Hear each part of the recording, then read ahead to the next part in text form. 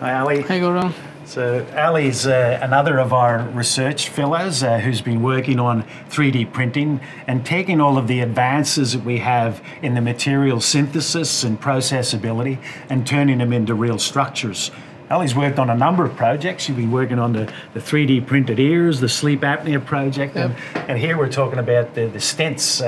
So what's important about the properties of a stent for particular, for applications? One of the important part is about the design first. So we have a couple of different design because we have the ability, to code the G code on the machine, and then send it to this machine. This machine is able to to print the different structure of with a different property, and plus because we have a different material, we can play with the mechanical property. Let's say, for example, if you add the graphene to the polymer, then we can have a better and robust mechanical property to compare with the normal polymer.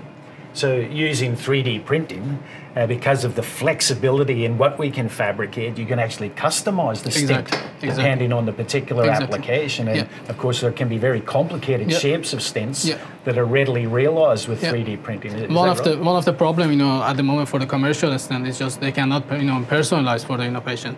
By using the 3D printer, we can make it personalized according to the scan data of the patient. Right. And we've been talking about graphene downstairs. Of course, it's an amazing material by itself, but it's often blended with other materials in order to improve the properties of that house structure.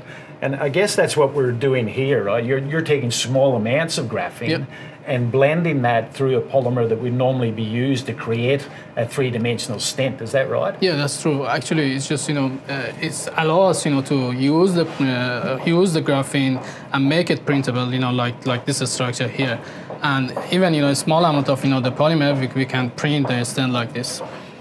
And so that graphene gives it extra mechanical properties? Definitely, yes. And I guess if it was needed, could also impart electrical properties into the stent. That's one of the best benefits of using the graphene for the electrode simulation if it's necessary.